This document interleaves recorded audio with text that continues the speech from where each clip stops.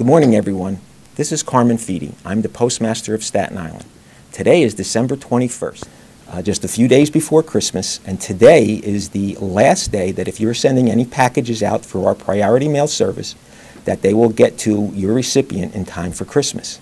Now, if you don't get it in today, on the 23rd, you can send it out priority express mail, and it will still get there in time for Christmas. A pass machine, that's that large machine that you're looking at, and that identifies the route based on the barcode, and the carriers no longer need to know the scheme, where it goes, because the machine tells it where it goes.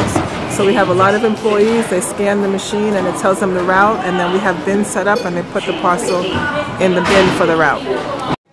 The post office has had an increase in packages, not only for this Christmas season, but throughout the year. I'd like to wish everyone a happy holiday.